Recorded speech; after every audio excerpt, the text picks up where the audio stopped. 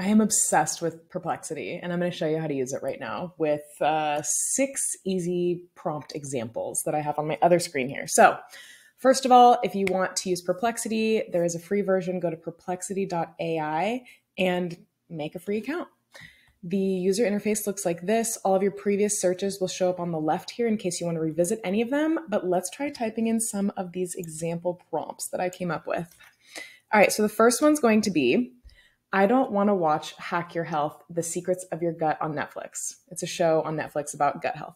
But I want to know what it's about. Summarize this show for me, this documentary for me, and then give me a few actionable steps I can take with my own diet to improve gut health.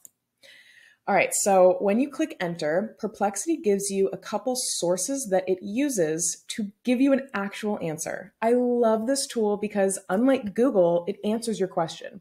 Now, it's not always correct. You should always double check by going to these resources and, double checking, especially if you're going to use this for work or for a project.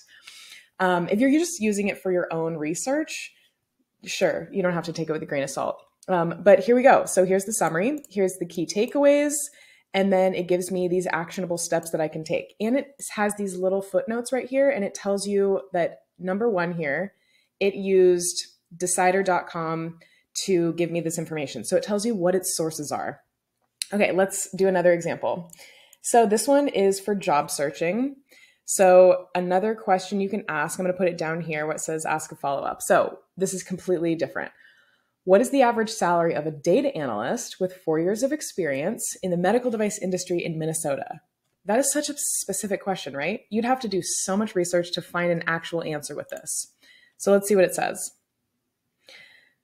Okay, so it did not contain specific answers, but so it gives me the closest relevant information, and it tells me that it got its information from ZipRecruiter, Indeed, Glassdoor, and Salary.com, which is where I would have looked anyways.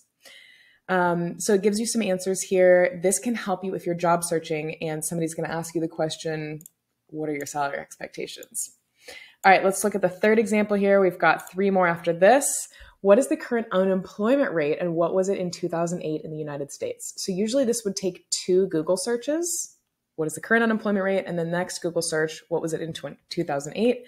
But this just gives it to you straight right here. I love this tool. So it's 3.8 right now. Looks like it was higher in 2008, which is definitely to be expected, but interesting data. I would expect that the Bureau of Labor Statistics would be a source here. It is bls.com. Love that. All right, let's look at another one. So this is also for job searching. If you want to interview at a company and really wow your interviewer, you're going to want to know what the company's mission and values are so that when somebody says, tell me about yourself in an interview, you can tell them that you're also into sustainability, just like the company is. So here's an example. What is JP Morgan Chase's mission and values as a company? All right, so personal integrity, innovation, company goals providing distinguished and global financial services. So this is great research to do before an interview. All right, we got 2 more examples here. And obviously, these are not the only things you can ask Perplexity. These are just some examples that I came up with, but you can also Google what are some example prompts for Perplexity to get even more inspiration. All right, so this one's for people who want to buy a car. I'm a product manager and I need a summary. Oh, sorry, no, the next one is about buying a car. Okay, so this one is, I'm a product manager. This is for work. I need a summary of market trends for electric bikes in the US. I'm buying a new sedan. Give me a comparison of safety features. Oh, that's why I'm confused because I mixed the 2 up. All right, let's do this one first. Okay, so this is if you're a product manager at work and you want to do some research. Here we go. Gives you some resources you can go look at. Great for work. And then this last one, you can use the one for the car. If you're buying a car, you can look at safety and fuel efficiency trends. Let's do that one. I'm buying a new sedan. Give me a comparison of safety and fuel efficiency for 2023 models. Go check out the Legacy, the Outback, the Camry, and the Sonata. Boom. You don't have to go to a dealership. You can just trust AI instead. Okay, here's the last example here, and then we'll wrap this up. All right, I have dietary restrictions and fitness goals. So I need a 7-day meal plan that is gluten-free and under 2,000 calories. Oh, let's see what it comes up with here. You can also tell it what you have in your refrigerator and say, give me recipes for dessert that I can make with these 7 ingredients. Like, I love this tool. Here we go. Here's a meal plan. Wow.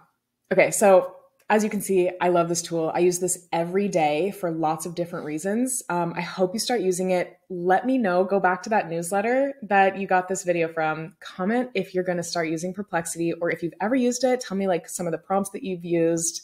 And yeah, I'm so excited to be sharing these AI tools with you because they make my life a lot easier, and maybe they'll make your life easier too.